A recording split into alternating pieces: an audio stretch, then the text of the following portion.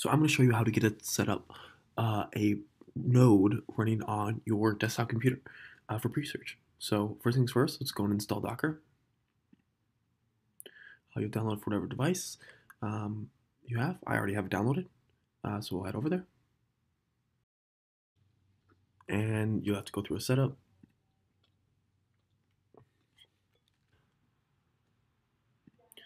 And yeah, so you can see I already have it running, but you can see my containers, my auto updater, the Presearch Node. And I'll show you how to get those going here. And you run, this is for the auto updater.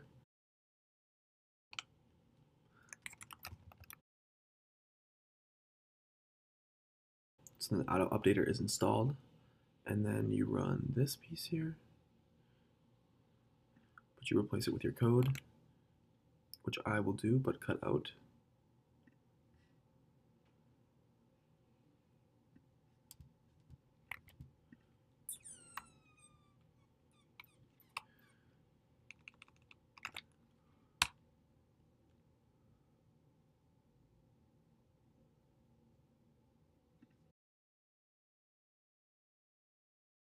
And it's good to go.